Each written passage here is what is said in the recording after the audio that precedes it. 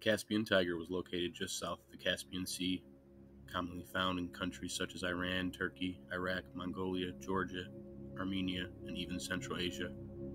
Its preferred surroundings were more of a desert environment with close proximity water sources complete with trees, shrubs, dense grasses, and reeds. In the 1970s, the Caspian tiger was officially declared extinct. The main reason why this tiger became extinct was all down to its preferred natural habitat, which was also widely occupied by human beings, and surprise, surprise, human beings played a massive part in their extinction. They were hunted, plus they quickly lost their habitat due to human settlement. And add to the fact that their prey was also hunted and killed by humans, and the Caspian tiger never really stood much of a chance.